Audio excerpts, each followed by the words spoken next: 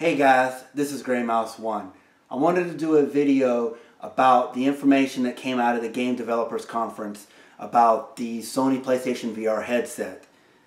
What I'm getting at is the price tag, the $399.99 price tag for a peripheral. Are you freaking kidding me?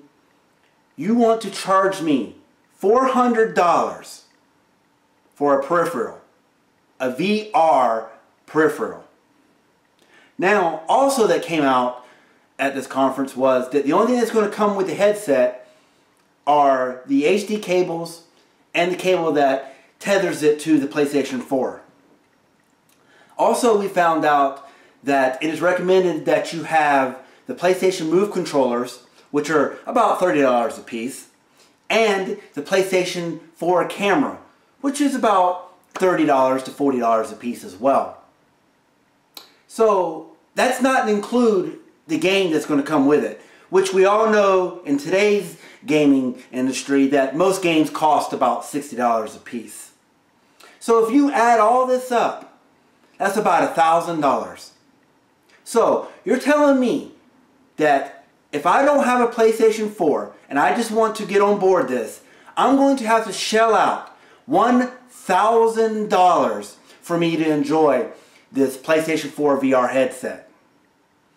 Now, some good news did come out of it.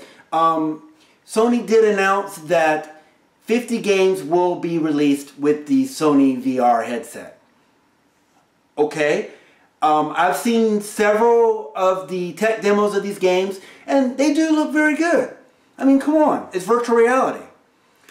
However, I do think that Sony is making a mistake by pricing it this high. By pricing it this high, you are removing the average gamer.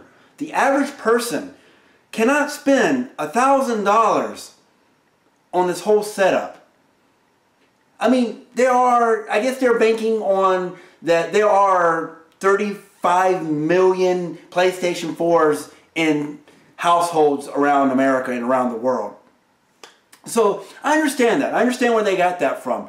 But there are still people, you are alienating the people that have not yet jumped on the PlayStation 4 bandwagon or have not yet owned a PlayStation 4 yet. So you're making it more difficult for them to join the PlayStation 4 ranks because they're going to have to spend up to $1,000 just to be able to enjoy the PlayStation VR headset. This is ridiculous.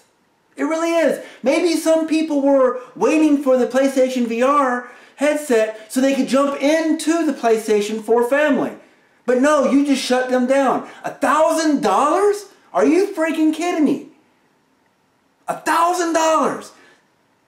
Yeah, I know it's tax season right now, but god damn, $1,000?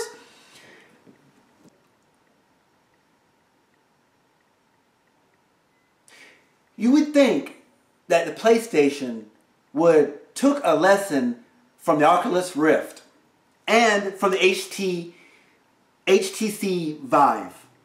You would think they would take a lesson from that and learn that they shouldn't price their VR peripherals at that price. Now, maybe in the future, in the near future, that VR, as more technology has advanced and that it's easier to make VR machines or whatnot, that the price would come down on virtual reality machines. And I understand they're trying to get the ball rolling on the VR. In my opinion, I still think it's just a gimmick. It really is. It's just a gimmick.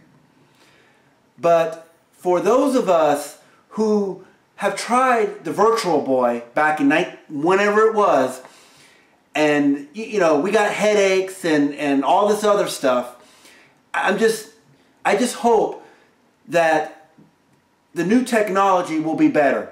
Nobody knows how long, you know, you could wear the VR headset.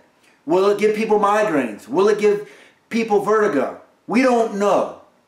We don't know. Because, you know, gamers are going to play a game forever. For hours and hours and hours and hours and hours on end. So how is this going to impact?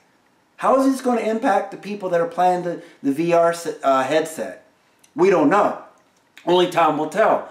Now, like I said, as VR starts to become more and more mainstream, I think that the price of VR is going to come down as technology advances, as we get more and more advancements in the VR technology.